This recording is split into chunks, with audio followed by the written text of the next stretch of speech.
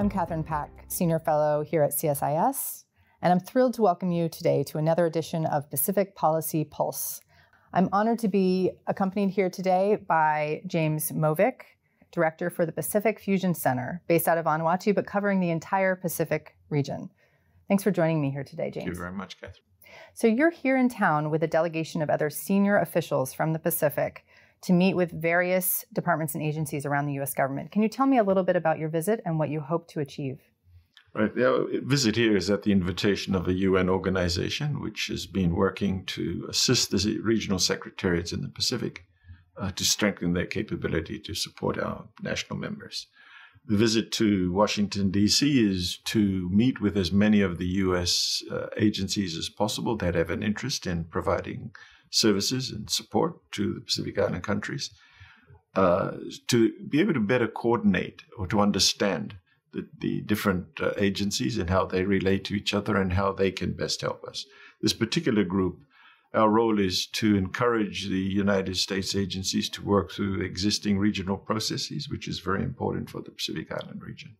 So you are the inaugural director of the Pacific Fusion Center. From your perch at the PFC, what do you view as the biggest challenge looking ahead for the Pacific? I think our biggest challenge is, of course, in the security sector. Climate change is definitely number one. And then we have that the influence of climate change really affects all sectors and all activities.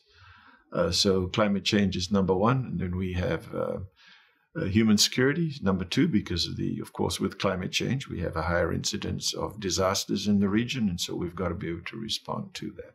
Those are the two main areas that the region has identified and where we focus a lot of our attention. Of course, we also deal with the other areas of security, such as traditional transnational crime, environmental and resources crime, cybersecurity, of course.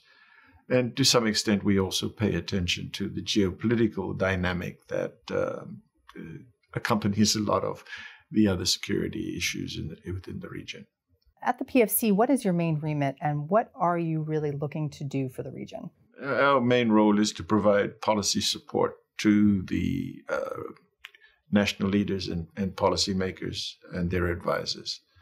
We have a limited set of beneficiaries who receive our security assessments.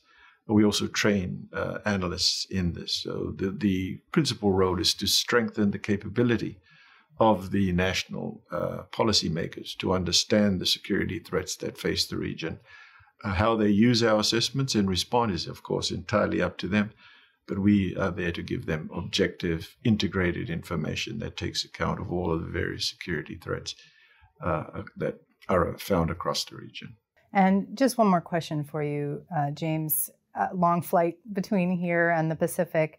What are you reading these days? Our listeners are always curious, especially if you happen to have any recommendations on books that would help many of our interested listeners know more about the Pacific.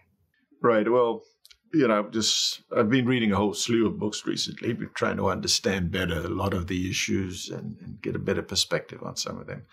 But one that struck me very recently that I picked up at the airport in Brisbane, Australia, was entitled The Echidna Strategy, which is by Sam Roggeveen, I believe, who's a former Australian intelligence officer.